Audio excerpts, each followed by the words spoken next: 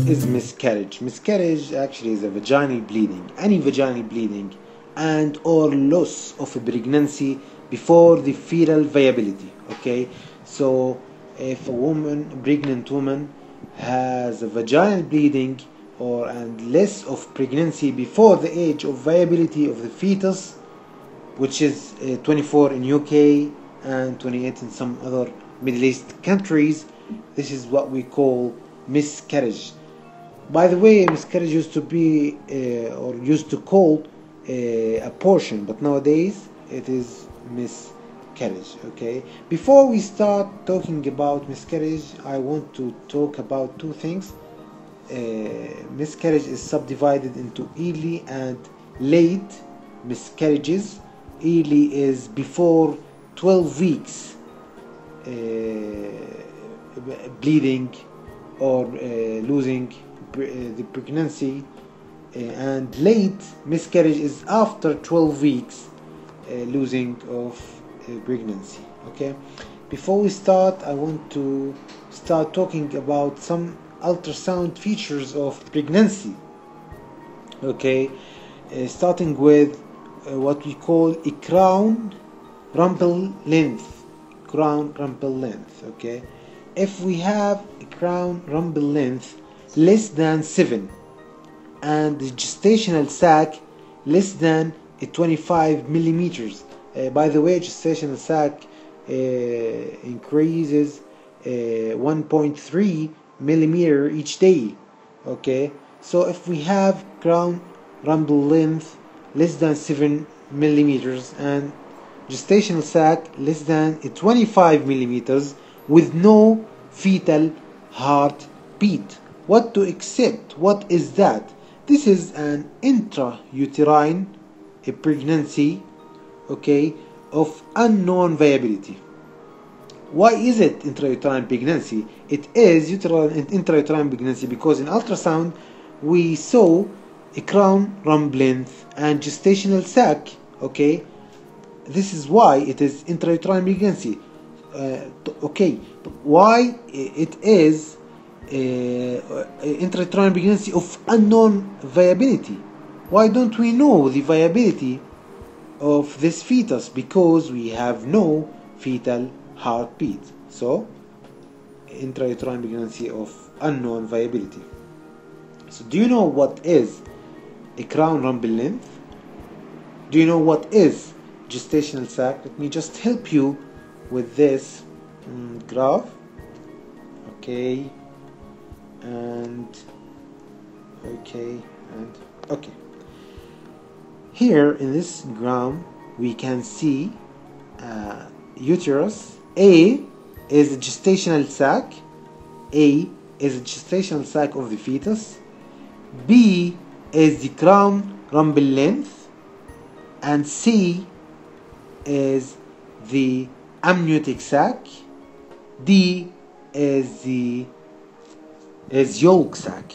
Okay, so A is the gestational sac, B is the crown rumble length, C is the amniotic sac, and D is the yolk sac. Okay, this is the first case, intrauterine pregnancy of unknown viability. Okay, etc. If by ultrasound we see a gestational sac of more than 25 millimeters and a crown rumble length of more than 7 millimeters, and again with no fetal heartbeat, so we are seeing a big baby, a big fetus with more than relatively big with comparison with the first case. Okay, if we see a gestation sac of more than 25 millimeters and a crown rumble length of more than 7 millimeters with no fetal heartbeat, then we can say that this is an empty sac. Empty sac, because if it was not empty, there will be some fetal heartbeat. So this is empty sac. Okay, this is the second case. What about the third case here? If we see an empty uterus and no adnexal abnormalities, so by ultrasound we were able to see an empty uterus and no adnexal abnormalities. So the pregnancy is not in the uterus, neither in the tubes or the ovaries or the tissues around the uterus. So this is a pregnancy of unknown location. Pregnancy of unknown location. So what if we see an empty uterus with adnexal masses, but no fluid? Okay, empty uterus, that indicates that we don't have a visible or viable pregnancy in the uterus, but we have adnexal mass. Adnexal mass is an ectopic pregnancy. Ectopic pregnancy. Is it ruptured? No. Why? Because we have no fluid. If the ectopic pregnancy ruptures, it will drain some fluid. So if we see an empty uterus with adnexal mass, this is an ectopic pregnancy. With no fluid, it is an ectopic pregnancy that is not ruptured. If we have some fluid with the adnexal masses, then we have ectopic pregnancy that is ruptured. Okay, that is ruptured.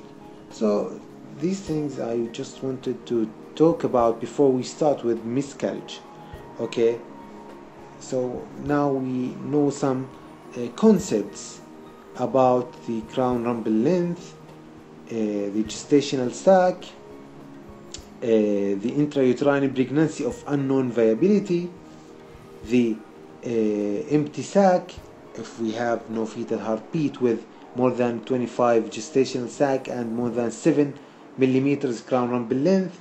We know what is pregnancy of unknown location, ectopic pregnancy, and ruptured ectopic pregnancy. Okay, so in this lecture I'm going to talk about many things that are related to miscarriage.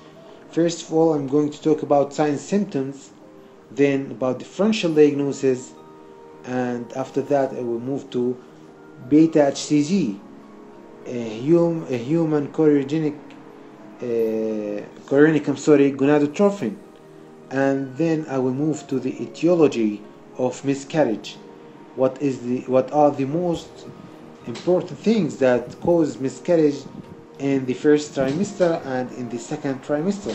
After that we'll move to the types of miscarriages and the management accordingly. Okay, let's start with the symptoms of miscarriage. Okay, the symptoms of miscarriage is, first of all, amenorrhea. Okay, miscarriage is a pregnancy, so we must have amenorrhea. Okay, this is the first symptom. The other symptom is pain, and the third one is bleeding.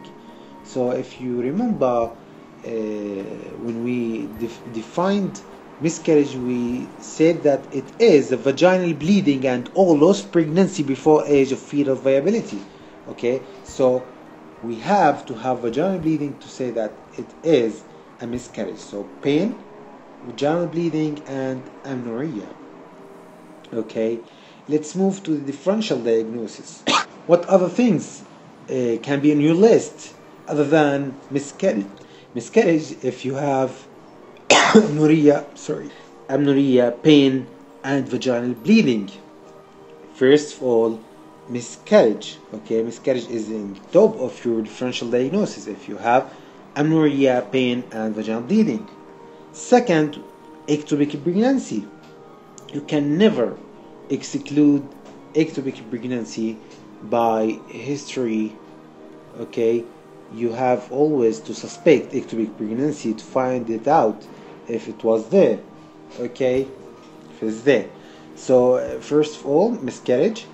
Second, ectopic pregnancy comes with pain, vaginal bleeding, and amenorrhea. The third possibility is pregnancy of unknown location. Do you remember pregnancy of unknown location when we do ultrasound and we don't find an intrauterine pregnancy, and we don't find either an adnexal masses, so we call this case a pregnancy of unknown location. Okay, cervical polyp is another differential diagnosis of amenorrhea, pain, and vaginal bleeding. Okay, so about differential diagnosis. Now let us talk about beta HCG, the human chorionic gonadotrophin. Okay, the beta HCG in normal pregnancy double every 48 hours. Okay, up to 8 weeks, the beta HCG normally double. Okay, if less than 66% in 48 hours, then we have to suspect ectopic pregnancy and miscarriage. So in ectopic pregnancy and miscarriage, the beta HCG will increase less than the double. Okay, it will increase less than 66% actually. Okay, but this is not for sure. This is not the case in all cases. Okay, sometimes we have an ectopic pregnancy with normal increasement of beta HCG, and sometimes we have a normal pregnancy with less than 66% increasement of beta HCG in 48 hours. Okay, so this is not diagnostic, but it is an indicator of ectopic pregnancy and miscarriage. You have to suspect ectopic pregnancy and miscarriage if we have less than 66% increasement of beta HCG. Okay, I want to move to what we call discriminatory zone. Okay, what does it mean? Discriminatory zone actually means that zone of levels of beta HCG that on above it we should see the gestational sac or the pregnancy. So if we have beta HCG more than 1000, or actually 1500 to 1800, then if we do a transvaginal ultrasound, we should see the gestational sac or the pregnancy. Okay, intrauterine pregnancy. And above 5000 beta HCG, we should see it abdominally. Okay, by abdominal ultrasound. So if we have beta HCG levels of more than 1500 to 1800, we should suspect transvaginal ultrasound to see a new intrauterine pregnancy. If there were no intrauterine pregnancy, then something is wrong. Okay, this is what we call discriminatory zone. Okay, let's now move to etiology of miscarriage. What are the reasons behind this or these miscarriages? Okay, actually the first and second trimesters has different causes or risk factors behind the miscarriage. In the first trimester, the most important cause of miscarriages is a chromosomal abnormalities. Okay, so in first trimester, chromosomal abnormalities is the first responsible factor in causing miscarriage. Okay, what chromosomal abnormalities do cause miscarriage in the first trimester? First of all, trisomy, then monosomy, then triploidy. Okay, so trisomy, monosomy, and triploidy. Other causes can lead to miscarriage in first trimester, like uterine abnormalities, of course, vaginosis and infections and other causes. but the most prominent and important one is the chromosomal abnormalities in the first trimester. What about second trimester? Second trimester, the most common or the most important causes of miscarriages is uterine abnormalities, okay? Uterine abnormalities. Then cervical weakness. If we have a weakness in the cervix, abnormality in the uterine anatomy, then this is a possible cause of miscarriage in the second trimester. Infections, Listeria monocytogen, rubella, cytomegalovirus are all causes, okay? Multiple pregnancy, bacterial vaginosis, and also chromosomal abnormalities can rarely cause a second trimester miscarriage, okay? But it still can causes miscarriage in the second trimester. So I want you to remember that in the first trimester, chromosomal abnormalities is the most important, and the most important among the chromosomal abnormalities is the trisomy. Okay, in the second trimester, the most important is uterine anomalies, cervical weakness, infection, and other causes. And don't forget that 25% of all miscarriages is of unknown etiology, okay? In 25% of cases, we can't find the cause behind the miscarriage, okay? This is about the etiology. Let's move to the types of miscarriages, okay? What are the types? The first one is threatened miscarriage. What is threatened miscarriage? It is any vaginal bleeding before 24 completed weeks. Any vaginal bleeding before 24 weeks, okay? So in majority of the threatened miscarriage, you will find a viable baby. The pregnancy will complete, okay?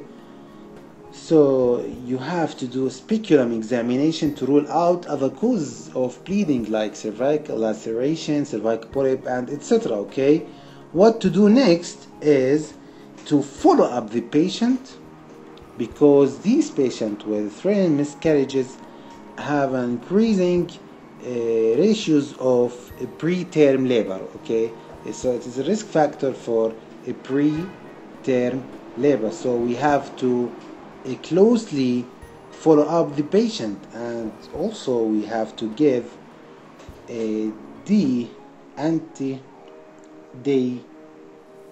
immunoglobulin. Okay, so the first type of miscarriage is threatened miscarriage. The second type is septic miscarriage. From the name, septic miscarriage is infected retained products of conception. Okay, so we have a product of conception, the uterus, that are infected.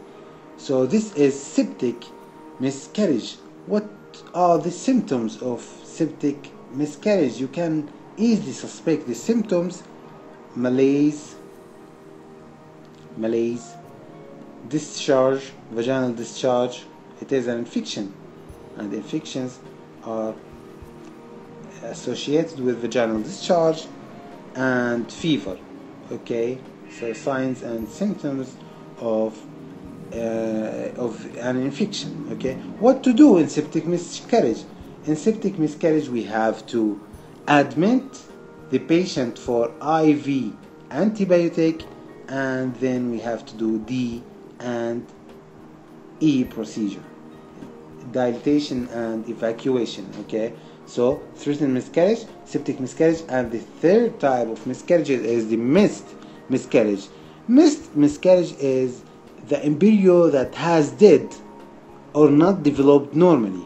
Okay, so if we have an embryo that has dead or not developed normally, with no even bleeding, okay, so we have missed miscarriage. So if we have done a crown rumble length or ultrasound and crown rumble length was more than 7, and we have no fetal heartbeat, then this is a miscarriage. This is an empty sac with a dead embryo. Okay, this is the third type of miscarriages. The fourth type is incomplete miscarriage. From the name, not all the product of conception passes. Okay, so some of product of conception passes from the vagina, and the remains of product of conceptions, or the fetus and the other things that supply it, will stay in the uterus. So this is incomplete miscarriage, and actually it is a common type of miscarriages. Okay, complete miscarriages is the passage of all product of conceptions from the vagina. Okay, all product of conception passes from the vagina, and this is complete miscarriage. How to diagnose complete miscarriage? When we have when the bleeding stop, okay, no bleeding anymore, and we have negative pregnancy symptoms, the pregnancy symptoms disappear, then we can say that we have a complete miscarriage. Okay, now an important type of miscarriages is a recurrent miscarriage. What do we mean by recurrent miscarriage? Recurrent miscarriage is more than 3 consecutive miscarriages of pregnancy of less than 24 weeks. Okay, more than 3 miscarriages consecutive, one after another. Okay, يعني مع بعض ورا بعض فورا. Okay, so this is recurrent miscarriage. How to investigate recurrent miscarriage? If a woman with a recurrent more than 3 consecutive miscarriages come to you and ask you to investigate her case, you have to do karyotyping, because she may has some chromosomal abnormalities. You have to do pelvic ultrasound to exclude uterine anomalies or some anatomical dysfunctions down there. And one of the most important causes of recurrent miscarriages is antiphospholipid syndrome. And hemophilia actually, and anticoagulation is other causes, important causes of miscarriages. So let's remember the causes of recurrent miscarriages, the causes that, or the etiology of the miscarriage that we have mentioned previously, plus antiphospholipid syndrome and hemophilia. Okay, now how to manage a miscarriage? We have 3 choices. Okay, 3 methods of management of miscarriage. Expectant, the first one. The second one is medical therapy, and the third one is surgery. What is expectant? Expectant is to wait and see. Okay, because 9% of all miscarriages will completely miscarry within 3 months. Okay, 3 months. So you have to wait and see, and during waiting you have to motivate the patient, motivate, and you have to prepare the patient to what is coming, and you have to tell her what to expect. Okay, so what are the complications of expectant therapy? Infection, because we have retained a product of conception in the uterus, and these retained pieces will always be under the risk of infection. 3% is actually the percent of infections with expectant therapy.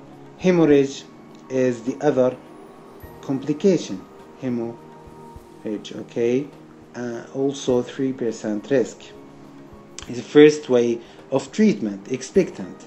The second way is medical treatment by uterotonic agents like misoprostol that facilitate uterine contractions and evacuation.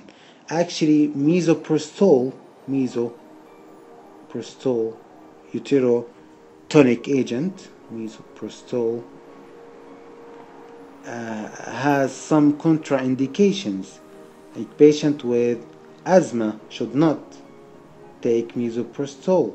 Patient with mitral valve stenosis, patient with hypertension should not take misoprostol. Okay, patient with anticoagulation. Okay, so after giving misoprostol, we have to do ultrasound after 2 to 3 weeks to confirm that we have fully evacuated the uterus. Okay, so efficacy of the usement of medical treatment is about 92 to 94%. Okay, 94% of people that takes misoprostol will end up with losing or complete miscarriage